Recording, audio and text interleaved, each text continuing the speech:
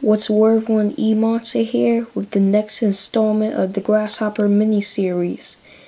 And this morning when I checked in the tank, I actually saw that one of the grasshoppers had shed.